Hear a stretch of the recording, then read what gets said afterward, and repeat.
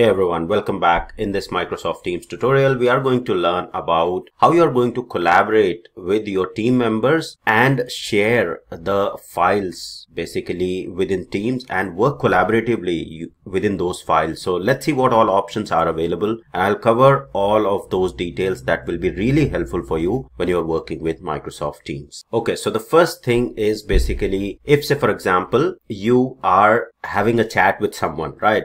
So someone or a group of people, you are in the chat section here, which is the most commonly one that is basically used. So for example, I have created this regression testing and there were a couple of participants that we have already added as part of the previous tutorial. Now, how we can share or work collaboratively? The first thing is basically sharing the files, right? So if we go to any of these groups that we are chatting with, so in the file section, if you simply click on the files here, you will be getting an option to share the file, right? So if you see this option here, you can see that I can share the file from OneDrive or upload from the computer. Okay, so say for example, I want to upload the file from my computer. Okay, so let me go to the documents, and here I have created some of the demo files. So for example, I want to share this Excel file, so I'll select this Excel file and click on open, and this will upload this Excel file into this particular group, and people will be having access to this particular file,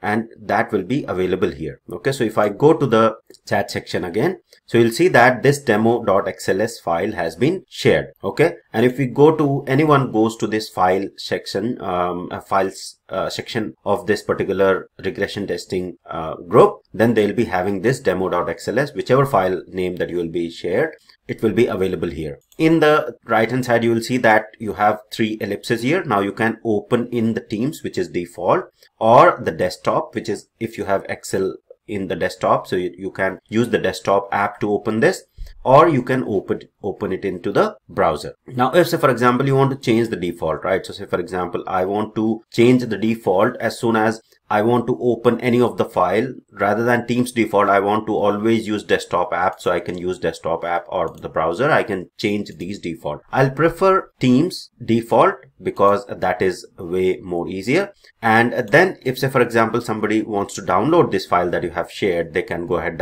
and download, or you can copy the link for this particular file, right? And then you can share this link, right? So I can simply copy and share this link with someone, and they will be able to edit, right? So you'll see that anyone with the link can edit. You can change the details here, right? So you can change who has the edit rights here. If you simply see anyone with the link, or people in your organization with the link, or people with existing access, or any specific people you want to mention. Okay, you can choose that, and then you can choose other settings that you can do. For example, can edit or can view.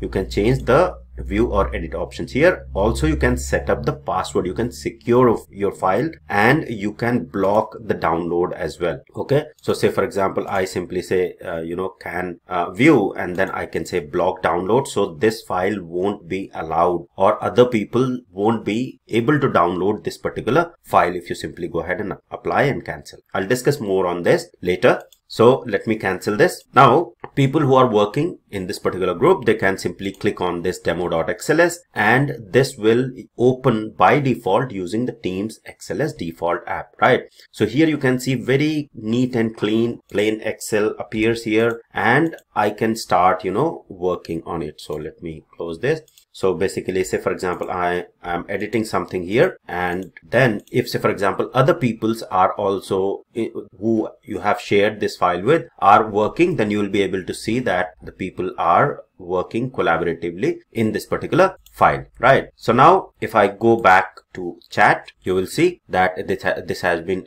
shared 3 minutes ago, and this is basically how you are going to share the file from your computer. Now if I want to work collaboratively, right? So say for example, in the file section, if I go back again, and there are other options to share the file, right? So I can go to file and click on share, and I can share the file from OneDrive as well. Okay, so for example, the files are there in the OneDrive. I can choose those files and share in the Teams app as well with the participants that are part of that particular group that you have created. Now there are different options. So this is around the chat section. Now if I go to the Teams, right, so we have the Teams here, and then there are different channels, right? Different squads here. So for example, this testing squad, okay, we have general, BAs, etc. So now say for example, within testing, we have certain members who have joined this particular squad, and we want to work collaboratively within the testing squad. So again, we have this files option here. If you go to the file option here, you will see many more options around the file. Okay, you have the upload option, but along with that, I can go ahead and create new files, right? So if you simply click on new, you will see all the different type of files can be created. So Word document, Excel, presentation, OneNote, forms, right? Or visual drawing, link, all of that can be basically added directly from here. So for example, we want to work on a presentation as a team. Okay, so we want to do some sort of a showcase, and then I can say, for example,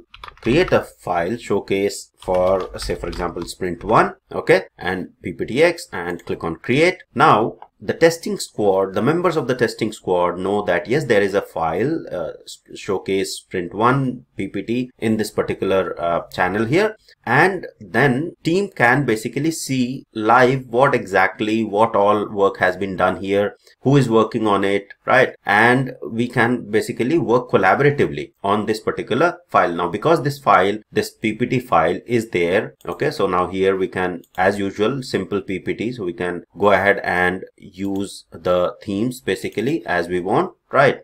And then simply go ahead and keep working on this PPT here, and this PPT will be basically available to the team, right? Whosoever is part of the testing squad, it will be available here, and people will be able to see what all things have been done here, and people can work in a collaborative way to complete this and review and put the comments in there. Okay, so this is how you are going to create the new files and work collaboratively. The other option is, obviously, you can upload the files from the computer, right? So you can upload the existing file and share it with the members in this squad, right? So you see that this file has been uploaded. Then there are different options to upload folder and templates as well. If you go to the drop down here, you can see that there is a different view option, so list, compact list, or tiles, etc. And then we can save as or edit the current view or format the current view. So for example, I want to edit this current view, right? So it will basically go to the SharePoint and redirect you to the SharePoint. Let's not go to that as of now, but for more detail, you basically can go ahead and explore these options. Okay, if you go to this information here, you will see that who all have access, right? So 4 groups have access, okay, first thing, and then you can add, different people. So I can add more people to grant access here, okay, and then I can specify, different title and more details around this as well. Okay, so you'll see you can go through the activity and different details available here.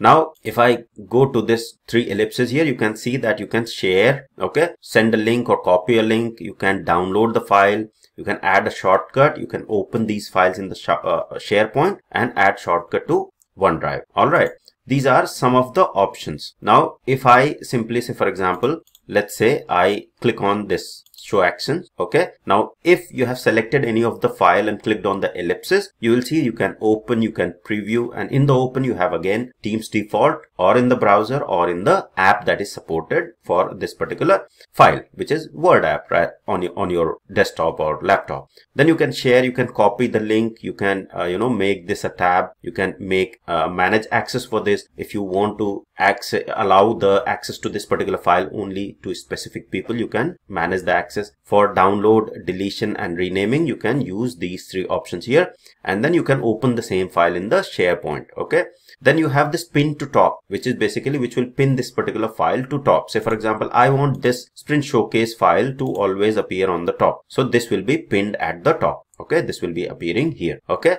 and then you have option to move to copy, which is basically if I want to move to some other folder or some other location, I can use move to move the file to some other location, right? So say for example, here I want to move this to somewhere else. Okay, so I can say, okay, sprinters POs, right, and then I can say move here. right? So the file will be moved to, so looks like this is a private channel, so that's why the file is not visible here. But usually that's how we are going to transfer or move the files from one channel to another. Now you can see that the file that I have moved is not visible here anymore. Okay, now if I go to the ellipsis here, you will see that we have the copy to option as well. So let's say, for example, I want to copy, or I want to go to more properties and check out and see the details. So if I go to the details, you will see the details of that particular file will be available here, who has access and what all details are required basically in terms of the activity, etc. Okay, now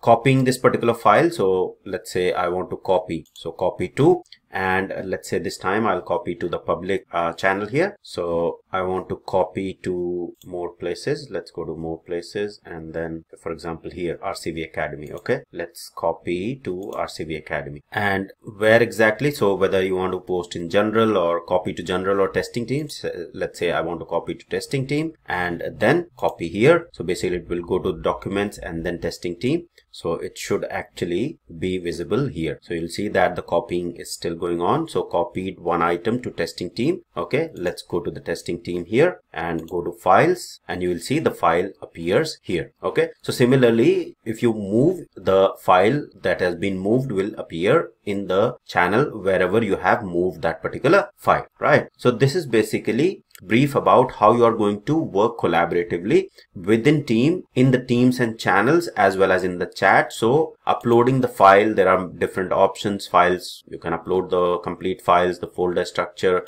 you can share them, and the best part is basically opening the file within the team itself by the default Teams app, and then teams working together collaboratively, providing the different comments and everything in the file itself within the team itself, right? So for example, now I want to comment on this particular file. I can simply go ahead and click on comments and add a new comment here. Okay, so I can say referring to someone who is also working on this particular file, I can simply put their name. So only one person is there, so I just can do the @mention, please edit this section, right? So I can put something like this, and I can assign this comment to whomsoever I want to assign, and then you will see that the comment has been, updated here. So this is very good and very efficient feature, I would say, to share the file, work collaboratively, and everyone is on the same page when you are working remotely. This is very, very good feature available within Teams, and if you use it properly, you'll be really efficient within your team. Okay, so that's all for this particular tutorial. I hope it was helpful. Thank you very much for watching.